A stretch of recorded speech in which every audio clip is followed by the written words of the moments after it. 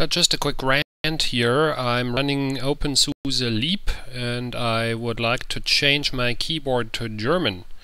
So this is the KDE version of the live CD. I can show you exactly what I'm running here. cat proc command line. This shows that I'm running this live ISO. openSUSE Tumbleweed KDE Live snapshot 2017-06-01. And it is absolutely impossible for mere mortals to change the keyboard to German, the keyboard language. It's just not possible. The first thing I would do is go here and maybe go to settings. Now, probably configure desktop.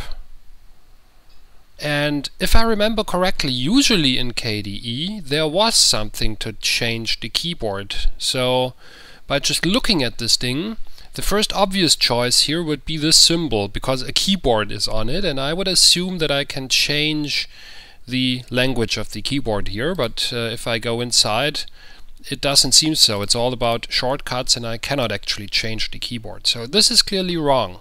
So where else could I look? Maybe it's international or something. Where do we have international? Let's see.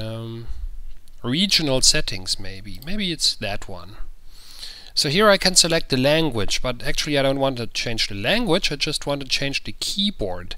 And there's formats and spell check, date and time, but again, no way to change the keyboard language. So it's really driving me nuts. Maybe I have to go to input devices. Let's see, keyboard. Ah, that looks promising. So let's go to keyboard. No, actually keyboard model. I don't want to change the model. Layouts. At least here, I mean, I would expect that there is a German somewhere, but this is all quite esoteric. I don't even know what a layout indicator is, and show flag, show label on flag. No one understands that crap, really. Advanced, I don't even want to talk about advanced. Yeah, but it's not possible to change the language of the keyboard. I'm really getting annoyed. So let's use the search. Keyboard.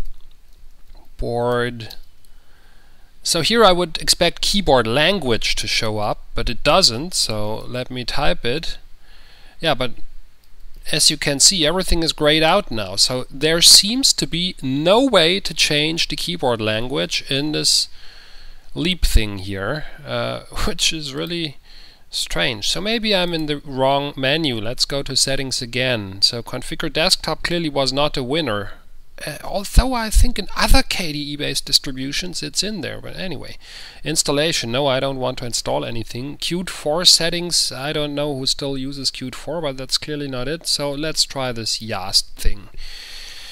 It looks like it is still around. I was kind of hoping it would fade away, but no, it's still there. And here actually there is something that looks interesting. System language keyboard. Select the system keyboard. So first question is, what is the system keyboard as opposed to the keyboard? But let's try it anyway. That looks promising now. System keyboard configuration. And guess what? I've already selected German here. So let's test this baby.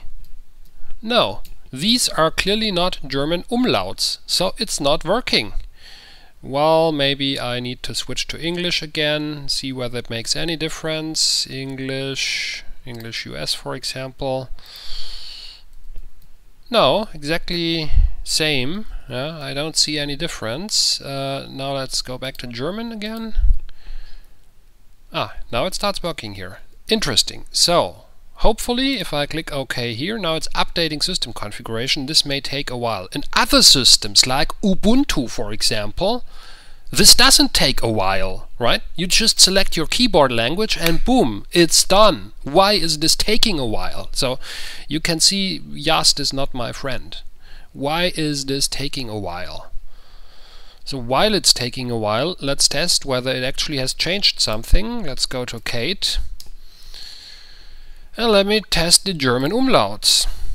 Actually, they are there now, while it's still taking a while. What's going on here? I just don't understand it.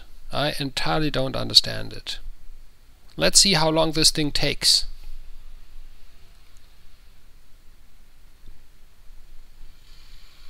And I will not cut this video. I will wait all the time Yast needs to update the keyboard language, or thinks it needs, because actually it seems to have updated it already.